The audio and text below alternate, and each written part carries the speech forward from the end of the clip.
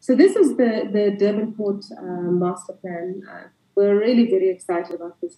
What's mostly exciting is the fact that we are able to get more capacity in just rearranging Durban Port itself than even we would have gotten if we had done the dig-out port at the old airport.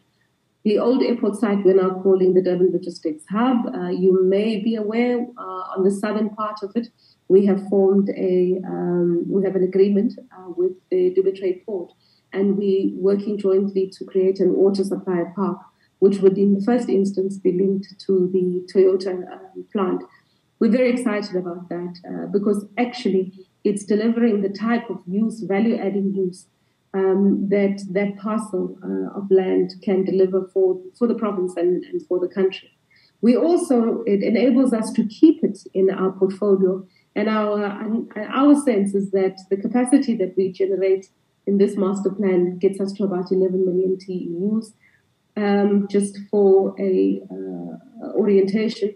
And number 3 is the autos terminal, which will be expanded to over 880,000 units. So it gives us the capacity. This covers us until nearly 2045, we think. And we think from about 2045, we hope that they would have started sooner than that. But 2045, the Durban dig-out port must then be back as an option for expansion if the view is that we would require additional capacity. So this is quite an exciting development. Island View is there on number 9, and there we plan to widen the channel.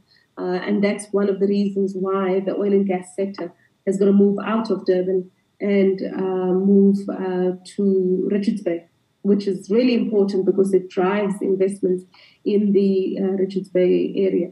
What we're wanting to do is to have 6, 7, and 8 become a super large container terminal.